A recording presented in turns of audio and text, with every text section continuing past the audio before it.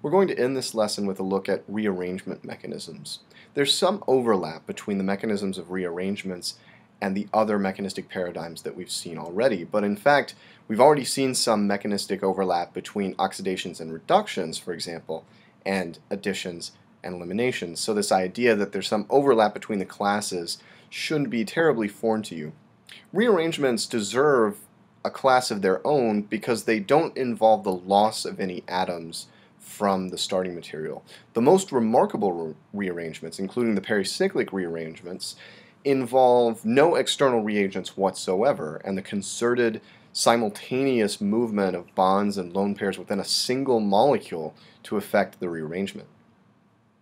I wanted to begin by noting that some reactions that look like rearrangements are actually better described as additions. Intramolecular addition reactions, although they look like rearrangements, are often better thought of as additions because the addition moniker, the classification as an addition, tells us more about how the mechanism actually works. So as an example, take a compound like this. Maybe if we treated this compound with a little bit of weak base, what we might find is addition of the nitrogen across the CO double bond. Now this looks like a rearrangement if you consider only the molecular formula of the starting material and the molecular formula of the product. You'll find that they're the same. All of the atoms and elements that are present in the product were originally present in the starting material. But the trick here is to recognize that the H present in the OH group of this compound is not the same hydrogen as the one that was sitting on nitrogen originally. So in that sense, mechanistically, this doesn't really correspond to a rearrangement because the hydrogens of the NH2 group are not the same as the hydrogen that ends up on the OH group in the product. There's the intermediacy of another compound here. It's not what we would call a fully intramolecular rearrangement. What's special about the intramolecular rearrangements is that they involve the action of only a single molecule rearranging its skeleton, rearranging its arrangement of sigma and pi bonds and lone pairs.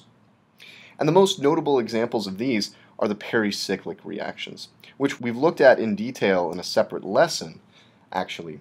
But just to note a couple of examples of these for you to close out this lesson, the electrocyclic ring closing and ring opening reactions are a great example of an intramolecular concerted rearrangement where there are no intermediates. There are no intermediates in this mechanism and there are no other molecules involved. It's a fully intramolecular process where all of the atoms of the product are the actual atoms found in the starting material. And in fact, we can verify this by doing things like crossover experiments where we use a mixture of hydrogen and deuterium in the starting materials. And what we find is all of the molecules that started out with deuterium, for example, end up with deuterium, and there's no crossover between H and D.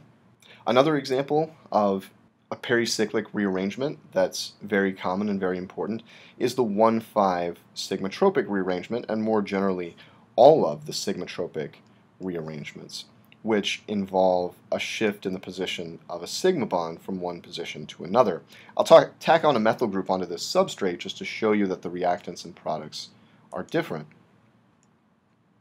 From the perspective of classification, this is an interesting transformation because a sigma bond is shifting, but again, the hydrogen atom that ends up here in the product is physically the same hydrogen atom that started out at the one position. And this is less common than a lot of organic chemistry students believe. Intramolecular pericyclic rearrangements are relatively rare. Much more common are the intervention of an acid or base, for example, to effect an apparent rearrangement. That's what we're seeing, for instance, in the top case. An added acid and base are helping to mediate this reaction.